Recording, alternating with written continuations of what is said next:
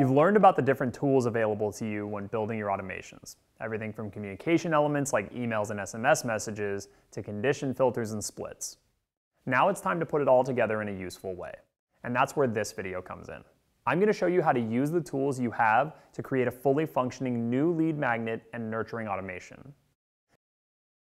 Now, if you've never built something like this before, let me talk you through a little bit of the strategy behind it. First off, a lead magnet is a freebie that you offer on your website in exchange for someone filling out a form and providing you with their contact information, usually an email address. Typically, the freebie is something like an ebook, white paper, or a free chapter of your book. You get the idea. You'll often have more than one freebie, since they're a great way to address the different problems that your product solves. So for example, if you're running a marketing agency, you might offer an ebook on strategies for generating new leads. Then you could have a different ebook about increasing conversion rates in your nurturing funnels. The idea is that you'll learn a little bit more about your customers and their needs when they request one of these lead magnets.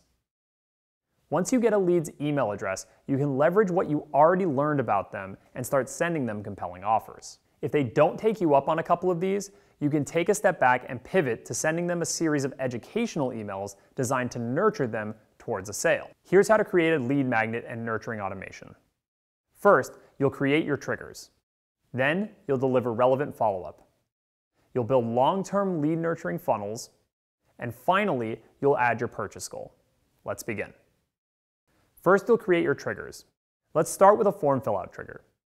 To add a new trigger, find the Contact Submits a Form option.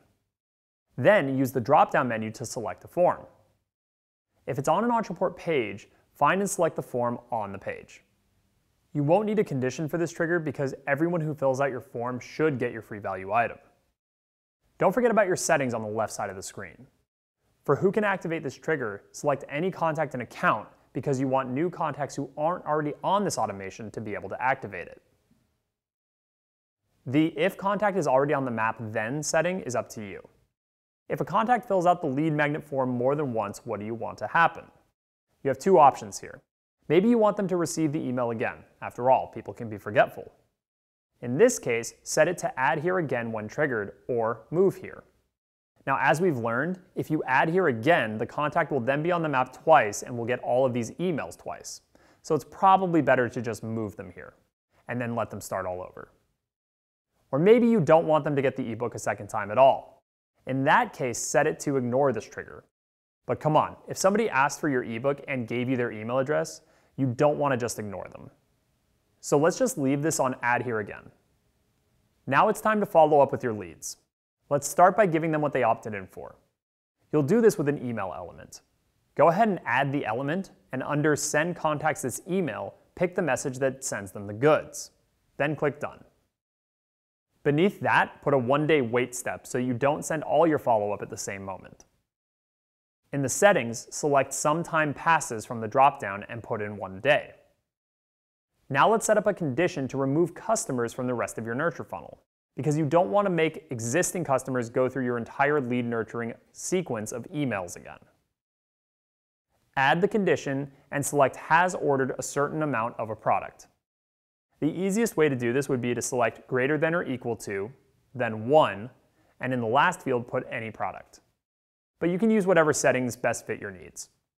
Just remember that your end goal is removing contacts who have already bought your products from receiving your sales emails. On the yes side of the condition, you'll want to add an exit step so that all of your customers are removed from this automation and won't receive any unnecessary communication from you in the future. Next, you'll create your second email. This is your first opportunity to actually offer these leads something. On the no side of this condition, add another email. This is where you'll want to start talking to leads about your offerings in a way that makes sense based on what you know about them so far. So, if a lead is opted in for a lead nurturing ebook, it would make sense to talk about how your agency can help with increasing conversion rates from lead to sale. Add another email element, select the message from the dropdown, and then move on to the next step. But remember the wait step so that you don't annoy people with too much communication all at once. So, insert another wait. Different industries communicate with their audiences differently. For some companies, it may be standard to communicate daily, while in others, once a week is more than enough. So be strategic. And at this point, you could include more emails and wait steps in this automation. You can use as many as you feel are necessary to warm those leads up. For our example here, you'll send a total of 3 emails. You'll need to repeat this entire sequence of emails for each of your other 2 triggers, since the ebook you're delivering and the subsequent emails will be different. The easiest way to do this is to go all the way up to your first email step and drag the arrow into the what happens next space beneath the other 2 triggers. When you let go, you'll be asked if you want to copy just this one element or this element and everything beneath it. You're going to want to use that second option. Then all you have to do is go through each email step and insert the email to be sent to those who meet the criteria of each of the other triggers.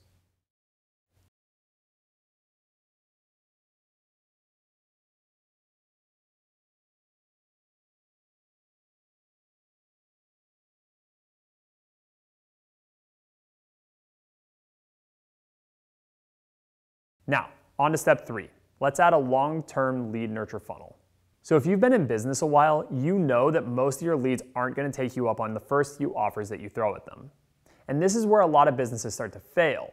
They figure that they shot their shot and they leave the rest to rot. But this is a mistake. Maybe it's just not the right time for that lead.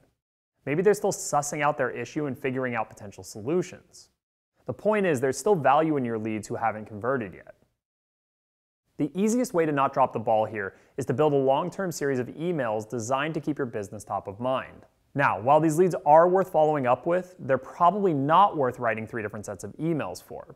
But you can get a little more generic in your email content at this point. So let's build a single automation path and then bring all 3 paths together. You'll start by adding a series of wait steps in emails. But remember that your lead has cooled off quite a bit and might not be as interested in your business. So these waits should probably be longer. If you're sending out daily emails before, consider changing to every 3, 5, or 7 days. You want to pique their interest periodically, but not be pushy and cause them to opt out of your stuff. The length of this funnel depends on how many emails you have written, but I've seen them last anywhere from months to many years. Once you've added your wait and email steps, you need to bring the other 2 automation paths together. You'll do this by using go-to elements. Insert a go-to beneath the other 2 paths and then drag the arrow to reconnect with the first flow on that first step of the long-term lead nurturing funnel. Now, all of this marketing and keeping in touch is great, but don't forget your ultimate goal. You want your leads to buy your product. The best way to measure how successful you are with these various efforts is to simply place a purchase goal at the end of the entire funnel. Your goal should be set to purchase this product, and then you'll select the product from the dropdown. Keep in mind that you can add more than one product if you want by inserting additional purchases product goals. Note that these goals should be set to move here when achieved and any contact on this map. This will make sure that any marketing steps are skipped if a contact purchases your product at any point before this goal. With this goal attached to the bottom of your automation, you're actively monitoring how successful your 3 different offers are at converting leads, as well as how your long-term lead nurturing efforts are working out. You'll be able to see all that data in automation performance mode after it's published. And that's our last step, to publish your automation and get the whole thing live and running. Nice work. Now you've gotten a fully functioning new lead nurturing system. You can use this to collect new leads, send them highly targeted offer emails, then follow up with a longer-term lead nurturing campaign, all while keeping track of who buys your product along the way. Now that you've built a super functional automation, let's look at some other features that will benefit you as a marketer.